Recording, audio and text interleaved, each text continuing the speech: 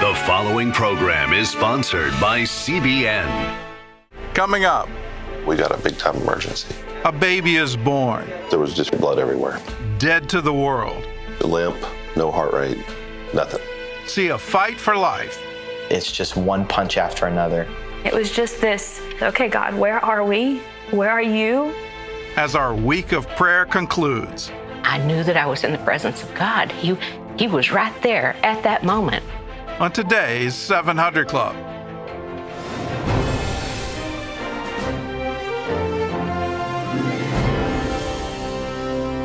Welcome to the 700 Club, a political showdown in Michigan. Lawmakers say the governor has gone too far with her stay-at-home order, and now this fight is going to court. Protesters took to the streets again Thursday with signs saying, shut down the lockdown and no work, no freedom. Jennifer Wishon brings us the story. USA! USA! Despite protests by hundreds of Michiganders at the state capitol Thursday, and efforts by the Republican-controlled House and Senate to stop her, Democratic Governor Gretchen Whitmer signed 3 new executive orders Thursday, extending the state's emergency and disaster declarations through the end of May, saying scientific data shows the state isn't out of the woods yet. Can't put a hard and fast timeline because a lot of this depends on human behavior and our ability to observe these best practices. Some residents see it as government overreach and a power grab. I've had enough of being told what I can and cannot do. I've had enough of worrying about bills and making money. Especially a politician, has the right to devalue an individual by labeling them non-essential. There were tense moments. State Senator Dana Polehanki tweeting, directly above me, men with rifles yelling at us. Some of my colleagues who own bulletproof vests are wearing them. Michigan has been hit hard, registering more than 40,000 cases, suffering nearly 3,700 deaths. But not everyone buys the numbers. I do think that we have a virus, but I do think that the numbers are inflated. I think it's all political. Republicans who control the legislature think the governor is overstepping her authority. At this point in the COVID crisis, what can the governor accomplish alone that she can't do together with the leadership of the House and the Senate? The State House passed a resolution authorizing the House Speaker to seek legal action against the governor for her conduct during the pandemic. She's facing a number of lawsuits, including one by 5 businesses arguing her pandemic-related executive orders have shuttered civil society, placed 10 million people under house arrest, and taking jobs away from nearly 1.2 million people, all without due process of law. My husband's an electrician, and he cannot go back to work supposedly until May 7th, as long as that goes through, but he can go out on a golf course as of today. I don't think it's fair to start making those provisions. It is very important that we as Americans stand up for our Constitution and for our civil liberties, because as we know, government continues to take and take. Governor Whitmer says she hopes to reopen certain sectors of the economy in the days ahead. But for now, she faces a political battle over government power. Jennifer Wishon, CBN News. Well, I think this is going to be the first in a whole series of actions against governors as this lockdown continues on, and if they try to extend the lockdown. Whitmer got into trouble because I think the specificity and the sort of odd differences that it was okay to be in a canoe, but you couldn't be in a motorboat. I mean, it was, sort of just bizarre on the face of it. Why the difference, and why was one thing acceptable and another not? But people have a good point. If you can go out and golf, why can't you go work as an electrician? What is the difference here? And churches have a point that if you can go to a drive-in window at a fast food restaurant, why can't you go into a drive-in church? So this is just the first. I think we're going to see a whole series of these play out over the next few weeks. And if these lockdowns continue, we'll see more and more protests. In other news, Joe Biden has finally broken his silence over a sexual allegation. John Jessup has that story from our CBN News Bureau in Washington. John? That's right. The Vice President, Gordon, flatly denied that he sexually assaulted a former staffer named Tara Reade. Reade claims Biden pushed her up against a wall and put his hand up her skirt when he was a senator back in 1993. The allegation has gained traction in recent days after others supported Reade's account, including her brother, saying she previously told them about it. After several leading Democrats said Biden should respond, he appeared today on MSNBC's Morning Joe program. No, it is not true. I'm saying unequivocally, it never happened. And it didn't. It never happened.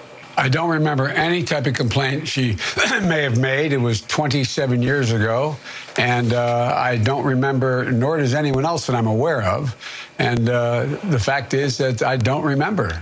I don't remember any complaint ever having been made. They said Biden went on to say that women who come forward with allegations should be listened to, but he also said those claims should be investigated. Although he was interviewed multiple times by major media organizations, Biden was never asked about the allegation until today. Conservatives repeatedly complained that the media had treated the Biden allegation far differently than those against Supreme Court Justice Brett Kavanaugh when he was nominated for the high court back in 2018. Well, the Justice Department is standing with people of faith and warning state officials whose actions may have infringed on constitutional rights. During social distancing lockdowns, we've seen pastors arrested, worshipers fined, and religious funerals shut down. All of that comes as this Sunday, many congregations are planning to take part in what's being called Reopen Church Sunday, with believers starting to meet again just before the National Day of Prayer Week begins. Caitlin Burke brings us that story. In the midst of the COVID-19 pandemic, restrictions on church services and other gatherings have become a top religious freedom issue.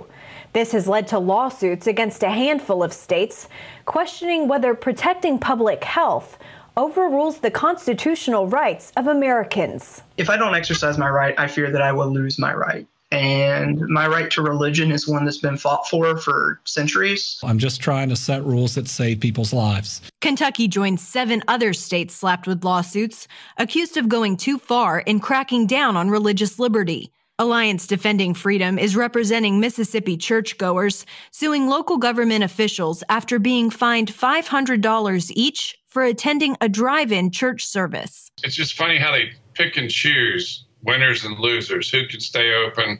Walmart's always packed. The Home Depot, Lowe's is always packed. Grocery stores are always packed. But for some reason, suddenly it's dangerous if you go to church. Tuesday in New York City, crowds packed public parks to watch a flyover tribute by the Thunderbirds and Blue Angels, the city doing nothing to call people out for violating social distancing orders. Later that night, however, the mayor issued a strong warning to Orthodox Jews gathered in Brooklyn for the funeral of a local rabbi. Mayor Bill de Blasio tweeting out, quote, "My message to the Jewish community and all communities is this simple. The time for warnings has passed. I've instructed the NYPD to proceed immediately to summons or even arrest those who gather in large groups." The Justice Department now stepping in an effort to hold state and local governments accountable. In a memo, Attorney General William Barr urged the nation's federal prosecutors to be on the lookout for state and local coronavirus-related restrictions that could be unconstitutional. As many churches this weekend take part in what's being called Reopen Church Sunday, groups like the Family Research Council are urging people to fellowship safely, using appropriate sanitation practices and adhering to social distancing guidelines. Caitlin Burke, CBN News. Thank you, Caitlin. Turning overseas to Israel, where its fight against COVID-19 has just received a major shot in the arm from a group called Our Crowd, one of Israel's leading investment organizations. As Chris Mitchell reports from Jerusalem, this could be a major step forward in finding a vaccine for the world. 2 months ago, as COVID-19 began taking its grip on the world, CBN News reported on the research and development of a vaccine by the Migal Research Institute. We've reached a winning formula for vaccination of poultry, which worked very, very nicely. The Institute's work toward that poultry vaccine started in 2016, which gave Migal a 4-year head start against this sickness because it's similar to the human virus. So we're now backing this project, and we're just beyond ourselves in terms of hope and optimism that this kind of project coming out of Israel's Galilee can bring potentially very, very good news to the world. Jonathan Medved, founder of Our Crowd, held their annual summit just before the pandemic. He chose to fund this research under a new company called MigVax. He says its formula brings a number of advantages. This is not their first rodeo. They've been working on a variety of coronavirus-related vaccines in this area now for some time. But on top of that, this is an oral vaccine, which is pretty much unique in terms of the other candidates that are out there. It doesn't require a shot. It'll work in hot climates in parts of Africa, because we need a vaccine for everybody. Medved says his organization has been on a mission since the pandemic began. He says it's all part of Israel's biblical calling. We're all here for a purpose, and the purpose of Israel renewed, Israel rebuilt, Israel established not just as a strong member of the family of nations, is that we are supposed to do this stuff. Okay, we are supposed to be out there working on cures for cancer and to feed the world and to cure and prevent the coronavirus. This is our calling, and our ability at Our Crowd to help support these brave entrepreneurs and to link them to supporters and investors around the world, it doesn't get better than that. Medved hopes other investors will join the effort. What's great about it is it's democratic, so that any of your viewers who meet the criteria of accredited investors worldwide can now join together with us and fund this important development and hopefully profit from the results. Chris Mitchell, CBN News, Jerusalem. Hopeful and promising news. Gordon? Very hopeful, very promising. At the same time, yeah, be wary of anyone who claims they have a cure for it. We've got to be very cautious looking forward, and particularly for vaccines, just the development timeline. This particular one seems to have some promise, but when you consider it's only been tested in bird populations, well, it's got a long way to go before it becomes effective for you and me. Well, the Bible tells us to give thanks in all circumstances. And if you're having a little trouble with that right now, you're not alone. I'm with you on that one. Well, today we have a Jewish prayer that may help you. The Nishmat is traditionally recited on the Sabbath and again at Passover. It focuses on praising God, especially in times of trouble.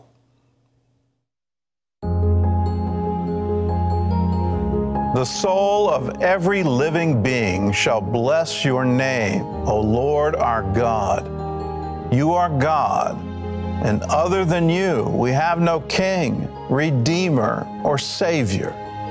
He who liberates, rescues, and sustains, answers and is merciful in every time of distress and anguish, who guides his world with kindness and his creatures with mercy. To you alone we give thanks. In famine you nourished us, and in plenty you sustained us. From sword you saved us. From plague you let us escape. And from severe and enduring diseases you spared us. Until now your mercy has helped us, and your kindness has not forsaken us. Do not abandon us, O Lord our God, forever. By the mouth of the upright you shall be exalted. By the lips of the righteous you shall be blessed. By the tongue of the devout you shall be sanctified. And amid the holy shall you be lauded.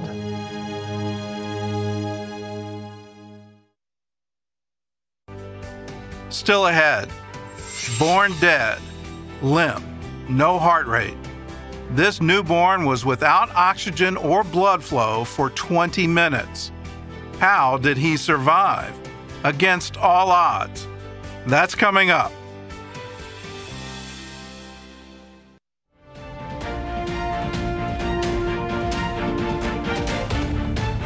In today's highly divided political culture, attempts to stop free speech occur on a frequent basis, and political groups masquerade as grassroots movements. Well, Faithful America is one of these groups, and it works to get Christians and conservatives off the air. Dale Hurd has the story. The group Faithful America claims to have fought Hobby Lobby, convinced Google to drop World Vision, and got MSNBC to stop having Family Research Council on its news programs. Faithful America is now quoted by the media as the voice of American Christians, even while it protests against evangelical leaders like Franklin Graham, Jerry Falwell Jr., and Albert Mohler. Faithful America describes itself as the largest online community of Christians putting faith into action for social justice.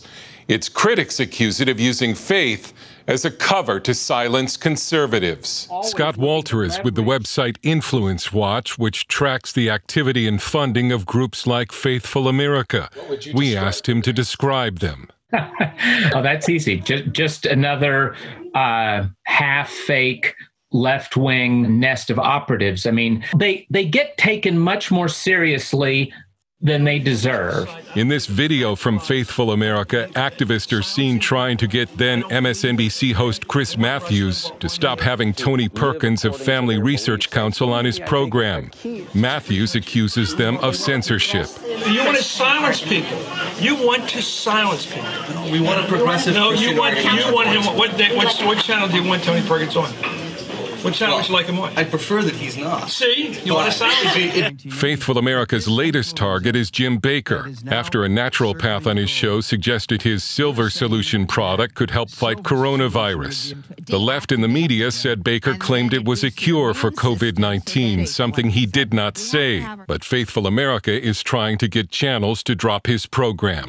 Before becoming independent in 2018, Faithful America was the creation of the National Council of Churches, and then was a part of the Citizen Engagement Lab, which was funded by George Soros. In 2014, when Faithful America took on the Archdiocese of Newark with a petition drive, an investigation of their petition with more than 22,000 names showed none were Catholics in the Newark Archdiocese, and 100 pages in the petition were blank. Faithful America did not respond to our request for a comment for this story. But Walters says Faithful America does not have anywhere near the grassroots support it claims. Are there a few thousand grumpy left-wingers who will complain about anything if you give them a little poke? Yes. Does this remotely mean that any pastor anywhere, any church leader, any politician should take this seriously as a profound grassroots movement? No. Dale Hurd, CBN News. I don't mind groups doing political things. They ought to. If people have a political point of view, please express that. But don't masquerade as something you're not, and particularly if you're funded by people who have a very definite political agenda and you yourselves are birthed out of political operatives, just be upfront with that. Don't try to claim what you're not. That's the point. In an environment of free speech, and I firmly believe in free speech, have your speech, but do it from a platform that really tells who you are, who's doing what, and that way we can trust the American people to make their own decisions and come to their own conclusions. But in the current environment, it just seems that these things are multiplying, and who's saying what and who's really backing it. We've got to get a little more transparent in what we're doing. But please don't masquerade as something you're not. Terry? I think the American people are becoming a little more cautious about not just believing what they hear, but doing their homework on some of this. Well, coming up, a baby is born with severe brain damage, and he's expected to suffer a lifetime of seizures. Who shows up in the NICU as an answer to prayer? And how does this infant receive a miracle? You're about to find out after this.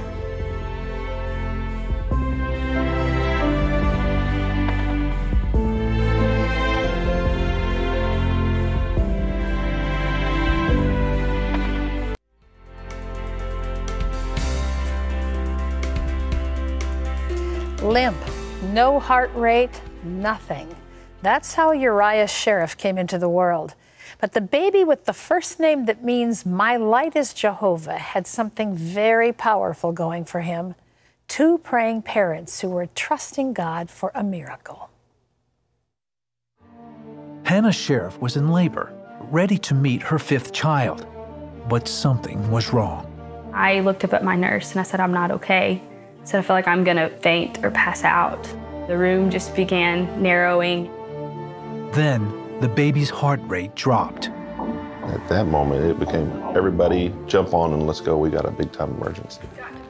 The staff raced Hannah to the OR for an emergency C-section. Her husband, Jacob, was close behind. Fear hadn't set in yet until I walked into the operating room and saw what was going on. I opened up the uterus, there was just blood everywhere, everywhere. And then I see him come out and he doesn't look like, he's dead. Limp, no heart rate, nothing. Immediately, the team started CPR on the baby, a boy the couple had named Urias.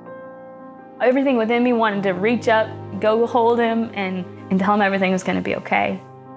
I got laser focused on just prayer. Jacob also texted their family to pray, as with each passing minute, Urias's chances for survival were slipping away. After about 10 minutes, if you don't have a fetal heart rate, it's just a futile effort. Although the critical 10-minute mark passed, the team kept trying. Finally, they got a pulse, but the baby had now been without oxygen or blood flow for 20 minutes. It was just this, almost this squaring away with, okay, God, where are we? Where are you?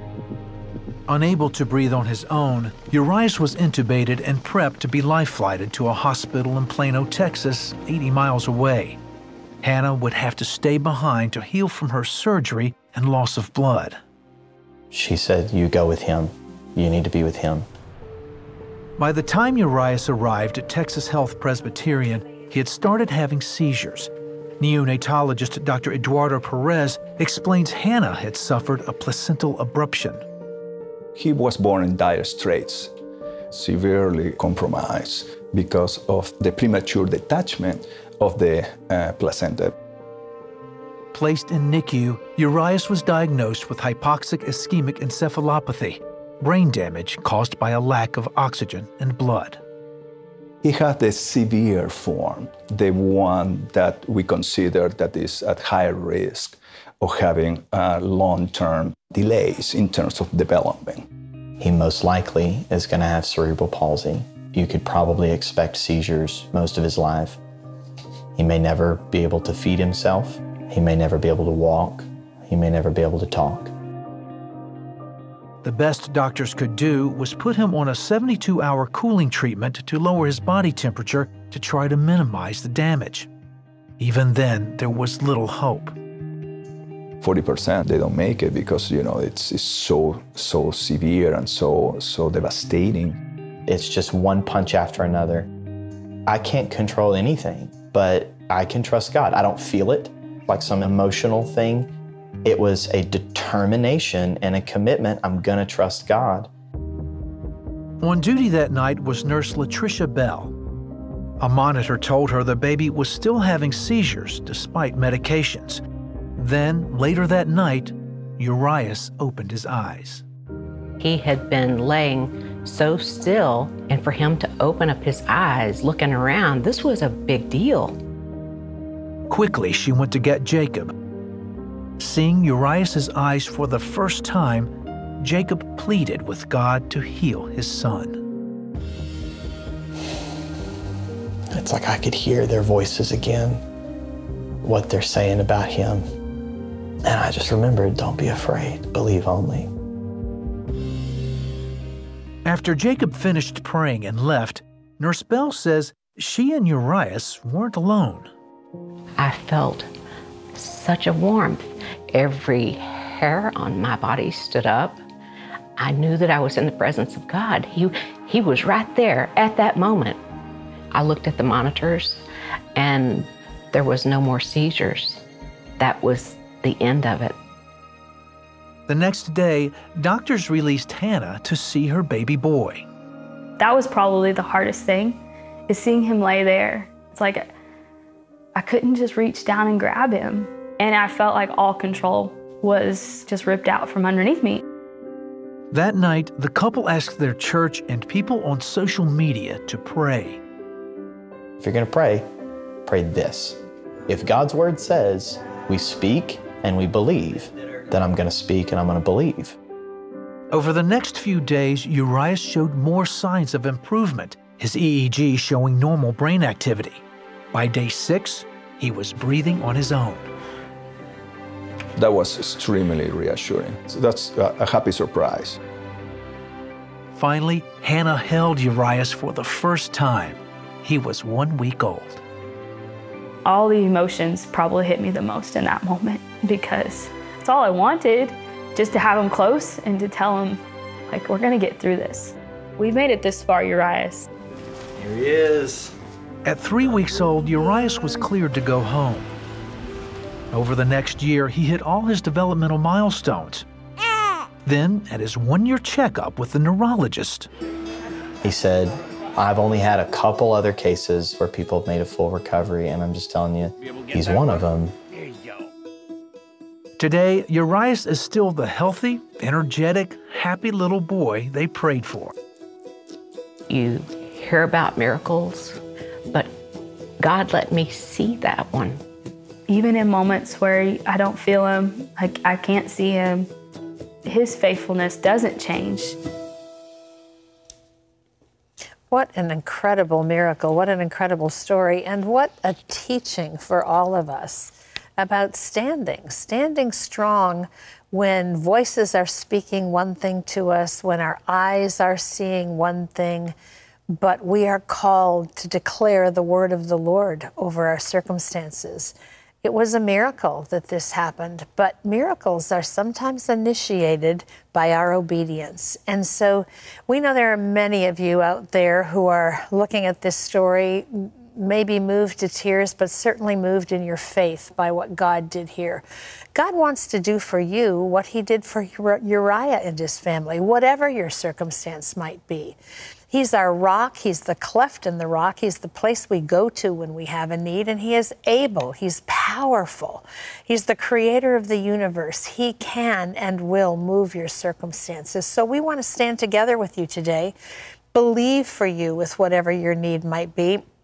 We've got some needs sent in by some of you here. Someone here is asking for the healing of a herniated disc in their spine. Someone's saying wisdom and discernment for our president and all leaders making decisions in regard to COVID-19.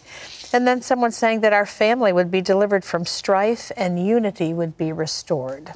Here's one, that my eyes be healed of severe macular degeneration and glaucoma. And then someone praying that I would deliver a healthy baby this summer. And here's one for a financial miracle to catch up on our mortgage to prevent foreclosure. Let's pray for these. Let's pray for you. Let's pray for all the needs. And if you have needs in your life, let's just lift them to the Lord. And keep in mind what was said in that story. And it echoes what the Word of God says. I believed, therefore I spoke. Now, how hard was it for that father to believe and then speak life over his son? How hard was that? You have doctors literally saying there's no hope. Doctors saying, I opened the uterus and all there was blood. We had no heart rate. We had nothing. Your son is limp. And then as they get a heartbeat, then the recurring things. He'll never be able to feed himself. He'll never do this. He'll never do that. He'll never, never, never. Never is a very strong word. It breaks right into your heart. It breaks right into your innermost being.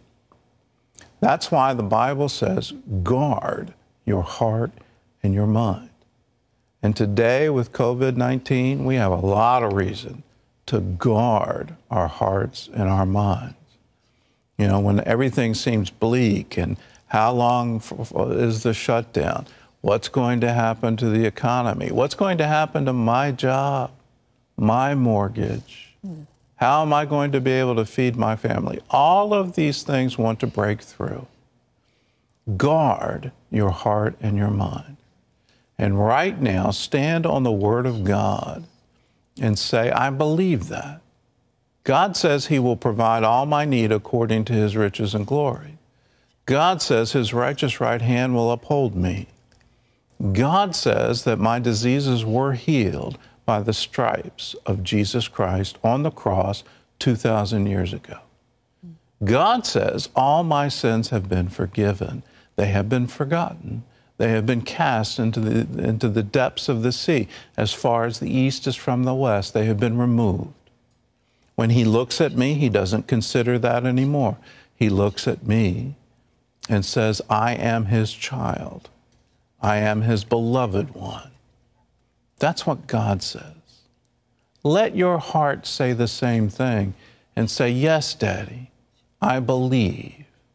And from that place of belief, let us speak over the problem and speak the truth of God, not the truth of negative, but the truth of His unlimited possibility. With God, all things are possible. And you just saw that. What He's done for others, He wants to do for you. He's no respecter of persons. Let's let Him break through to your miracle right now. Let's pray. Lord, we lift all of these prayer requests to You. For the one who has financial difficulty, trouble paying their mortgage, for the mother who's worried about her delivery, for the one who's having trouble with their eyesight, macular degeneration, for all the prayer requests, Lord God, for everyone in the audience right now, we believe in our heart, and therefore we speak that You are God Almighty, that with You all things are possible. With You, You make the way. With You, You are able to create streams in the desert. You're able to have water spring forth from a rock. You're able to provide all our need according to Your riches and glory. We proclaim that, Lord God. We believe it. We speak it now. Now, for anyone sick, we say over you, be healed now in Jesus' name, and be every bit whole, from the top of your head to the soles of your feet. Let the presence of God invade every single cell in your body. Let there be life and health in Jesus' name. There's someone you're suffering with flu-like symptoms, and you've got a spike in your fever, and you're just really afraid you've got this virus, and God is speaking to you, and right now that fever is going away. You're literally feeling it drain out of your body. Be healthy, be whole. All fear, all anxiety be gone now. In Jesus' name, be healed. Terry? Yeah, there's someone named Leslie. You have a condition. I really don't know what it is, but it's like an affliction. It's come upon you. It has changed your life. It has just been... Leslie, don't own that. It is not yours. Don't speak it as my this or my that. Speak the word of the Lord over it. God is healing you today. That thing is lifted off of you. Walk in freedom in Jesus' name. There's someone, you've got problems in your right jaw, and you're not even praying for it. But God is aware, and He's saying, I want to heal that jaw right now. In Jesus' name. All that pain leave you. You've gotten accustomed to it. God's not accustomed to it. He wants you healthy. He wants you whole. In Jesus' name, be healed. Yeah, somebody else you have a right hip issue. Actually, I don't know if they call it the saddle or whatever, but your whole system is off as far as your walk is concerned, your gait. God's healing that for you right now. Just receive it in Jesus' name. Someone else, you're suffering with these random skin lesions or eruptions, and it's red scaly patches, and then like pustules. God's healing you. He's taken away whatever caused that. In the name of Jesus, be gone. And just let peace be on you right now. Let the peace that passes all understanding guard you and be with you. Lord, we thank you. We thank you that you work miracles today. We thank you that you're the same yesterday, today, and forever. We thank you for the hedge of protection that you have around your anointed ones. We thank you that you love your children. We thank you for all that you have done and will do and will continue to do. For you shape all things together for our good. Be with us now, for we ask it in Jesus' name. Amen and amen. If you've been touched by God, let us know. Let us share your good report with the world. Give us a call, 1-800-700-7000. And if you need prayer, we're here for you. We want to pray for you, and we're available 24 hours a day, 7 days a week.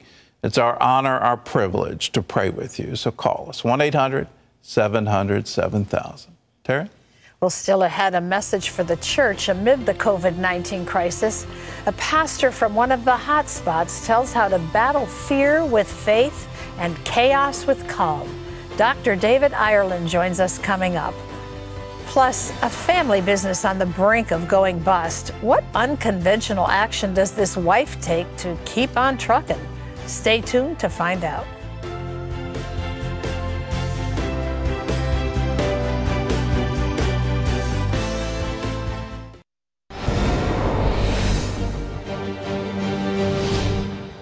Welcome back to Washington for this CBN News Break. The Little Sisters of the Poor Catholic Charitable Group will be back before the Supreme Court next week, this time online for oral arguments in their case against Pennsylvania. The now 8-year-long battle is over the group's religious exemption from the HHS contraceptive mandate. The legal group Beckett, who represents them, says now more than ever, as the Little Sisters work tirelessly to preserve the physical and spiritual health of the elderly poor in their care, it is important for Pennsylvania and other state governments to leave the Little Sisters alone and let them carry out their ministry in peace. Well, even though the outbreak is dominating the headlines, natural disasters are still happening around the country. A large storm hit Virginia Beach the day after Easter, knocking down trees across the country, including one in Pansy's yard. She said, "I looked out my front door and all I saw was a tree." A tree removal service would have cost her thousands of dollars, which she didn't have. She'd just been furloughed from her job. But CBN's Operation Blessing disaster relief team arrived at her house and made quick work of the huge tree blocking the yard and an adjacent road. Pansy told OB she was overwhelmed when she saw the team. Operation Blessing thanks its partners who allowed them to help families around the world and around the country and the world during this difficult time. Well, you can find out more about Operation Blessing by visiting ob.org. Gordon and Terry will be back with more of today's 700 Club right after this.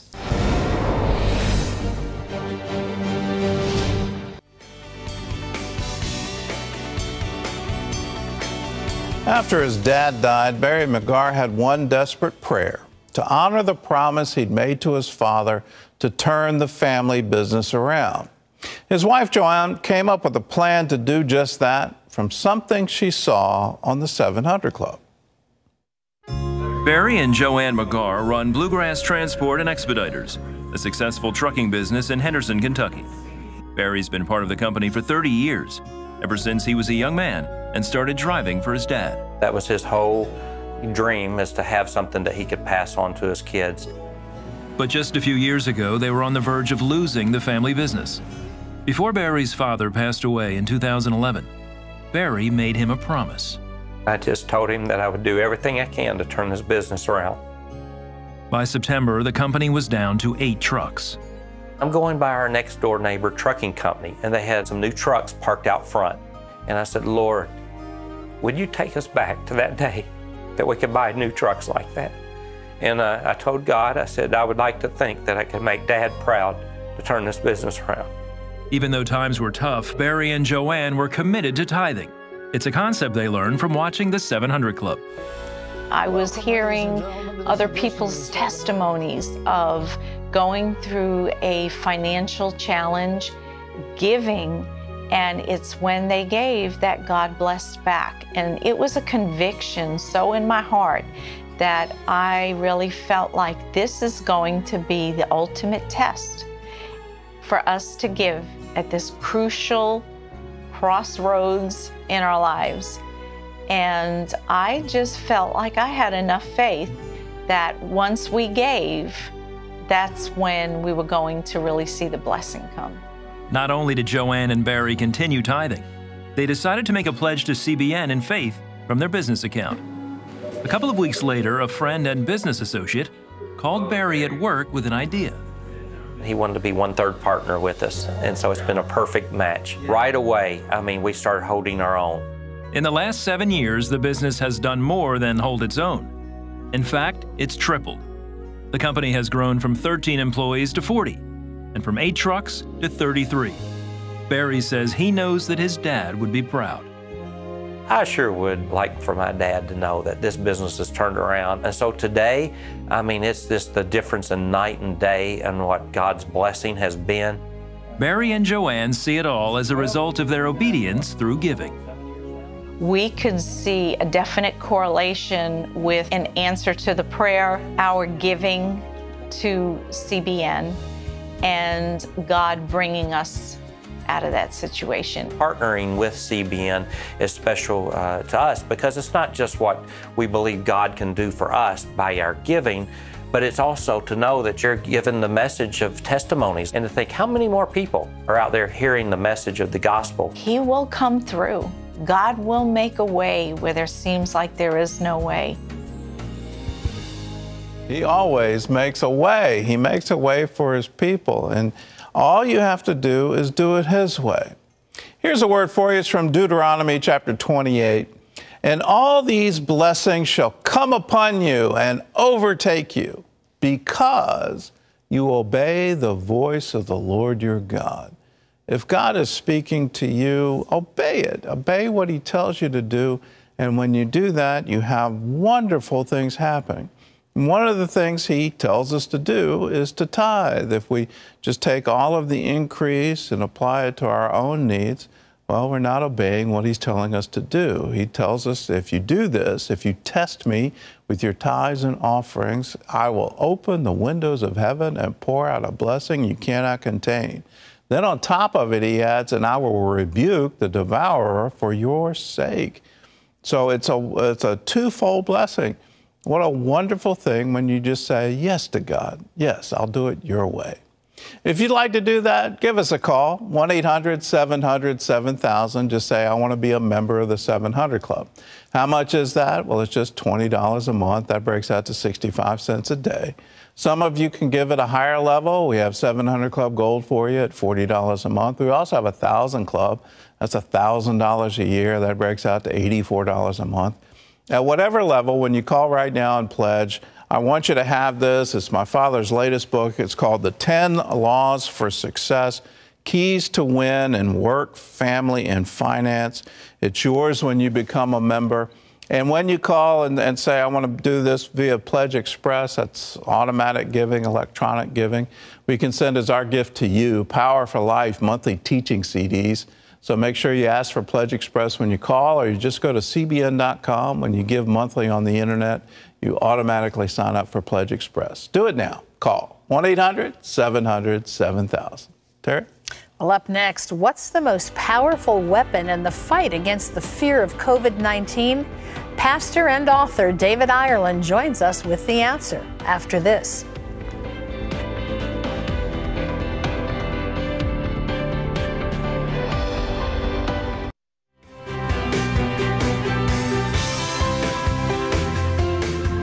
Uncertainty, anxiety, fear. In a matter of weeks, our lives have been radically upended by the coronavirus. And with no end in sight, how do we continue to cope?